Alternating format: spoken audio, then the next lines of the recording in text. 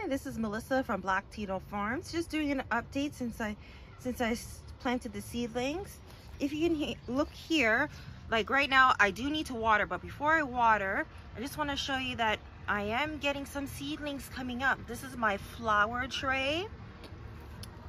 And then moving on, I have some of my tomatoes. So my tomatoes, it does take a little while for them to germinate.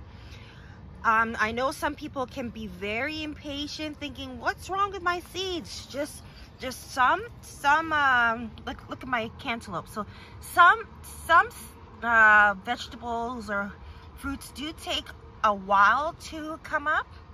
So just be patient, and it will happen. So this is my my mint plant from last year, so that's coming back. I do continue to water here, and this is my parsley.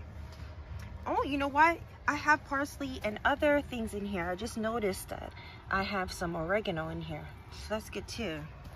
Not oregano, oh my gosh, that's thyme. So let's continue over here. Oh, my son at school planted this seed. It's supposed to be a pepper plant, so he's not taking care of it. I feel like the school should carry on with it, but what do I know? Anyways, here's some more tomatoes. It says this is supposed to be a tomato plant, but that doesn't look like a, let me see. Let's see if it is. Usually the stem is furry. I'll just leave it there. I don't think that's tomato, but I'll just leave it. Oh, I have so much weeds in this bed of mine. But anyways, look at my basil is coming through. Really nice. And I planted a different variety of basil. You guys should try that yourselves.